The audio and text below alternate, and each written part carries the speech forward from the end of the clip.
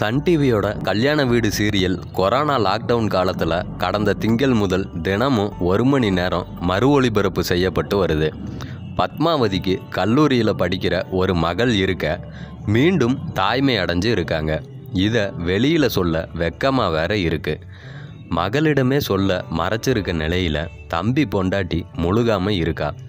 அப்படி இருக்கையில் இதை எப்படி வெளியில் சொல்கிறது அப்படின்னு பத்மாவதி தர்ம சங்கடம் கொண்டு இருக்கும்போது எப்படியோ எல்லாருக்குமே விஷயம் தெரிஞ்சிருது.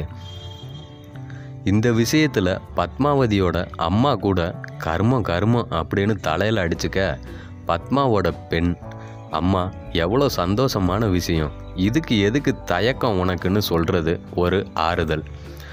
உசிலம்பட்டி பெண்குட்டி முத்து பேச்சு அப்படிங்கிற பாடலில் அர்ஜுன் சுளுக்கெடுப்பது போல் இடுப்பு பிடிச்சிக்குது பத்மாவுக்கு.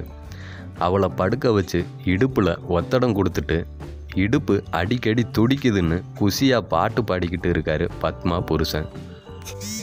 மாமியார் எட்டி பார்த்து